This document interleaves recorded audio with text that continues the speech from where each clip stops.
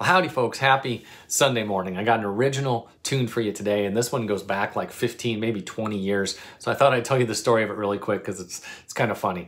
So anyway, back in those days, this is well before I met my wife, I was in this kind of phase of internet dating, and I had been on several just really lousy dates like in a row. And then I met this one woman and really liked her. I thought we really hit it off and had a good connection and everything.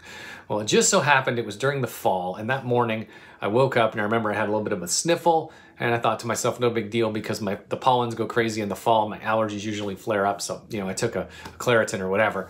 And actually during dinner, she noticed my sniffle and said something about it. I was like, oh yeah, my allergies are flaring up due to all these pollens, whatever. Well, it turns out I had the flu. So you can see where this is going. I gave her the flu. And then, I don't know, maybe a week later, she sends me this email, and I don't want to say it was scathing, but it was not nice. Basically saying, you gave me the flu, you jerk.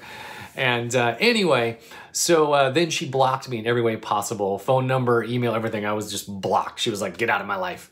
So I was thinking about this after the fact, and I was like, this is such a good story. I have to write a song about this. So I took an electric guitar, and I wrote this really quick. It's just a little bitty short song, but it's kind of fun.